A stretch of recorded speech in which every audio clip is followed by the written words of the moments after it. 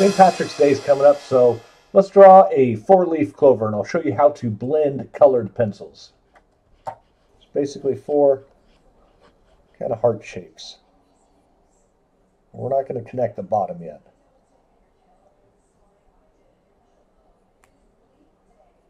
One, 2, 3, 4. All right, and then right here, we're going to connect all of our leaves. So there's our basic shape of our clover. We'll draw our stem over here like this. So the trick to blending colored pencils is layering. We're going to start with our lightest layer with a really light color. And you want to use tiny little circles. That'll create the smoothest texture with these small, tiny little circles. We're just going to do one little leaf at a time. So there's our first layer. It's very light. And we're going to go to our next layer. And using these small little circles, we're going to add our second layer. We're going to do it all over the entire leaf. So now we've got 2 layers of pencil on our leaf. Every time you add another layer, it's going to get a little bit smoother as it washes out all of the grain of the paper, and the tooth of the paper is filled with the wax of your colored pencils. Make sure you have a nice sharp pencil. And draw this line right here to separate it.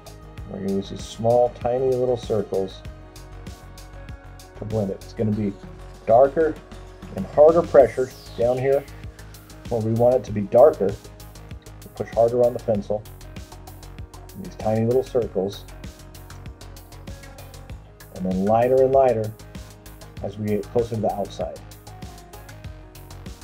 And this is our third layer.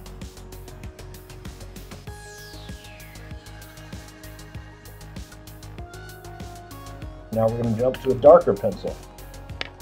Make sure it's nice and sharp.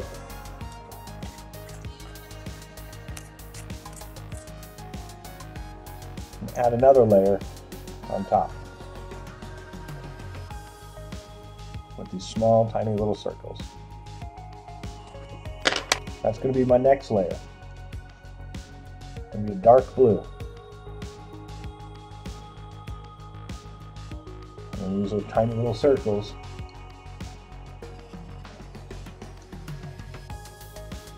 to add another layer.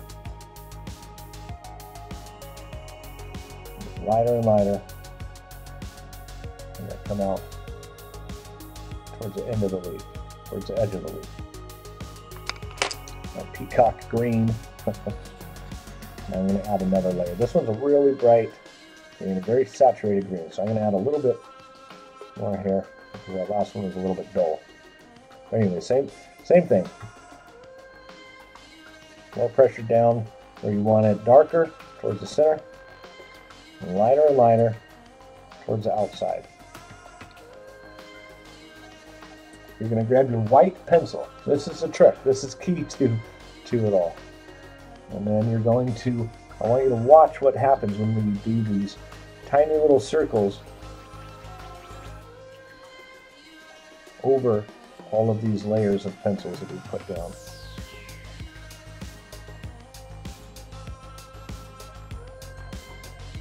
It takes a little while and you have to have a little patience, but this is how you blend colored pencils.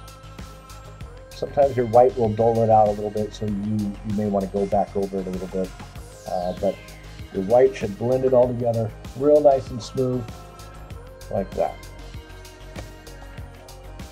Tiny little circles, and that'll start to blend it together. My white pencil is always the shortest because it's the pencil I use the most. I've got tons of these whites. I've got a ton of white and a ton of black. Alright, let's do the same thing. Let's blend this one over here, our lightest colors.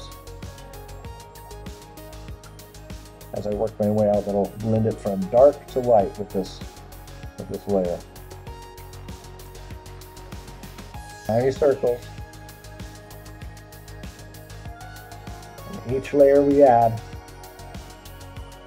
makes it just a little bit smoother.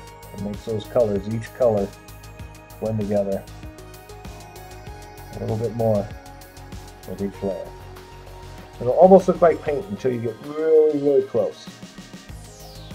Everybody has their own way of doing it, but I like to start with the lightest layer first and work my way up a little bit darker each layer. So start with a light layer, then go a little bit darker with each layer.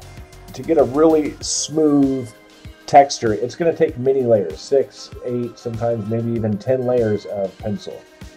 But at the end, you want to use your lightest pencil, whether it's a white or a really light yellow, but whatever your lightest color is, you use that to blend it all together for the final top layer.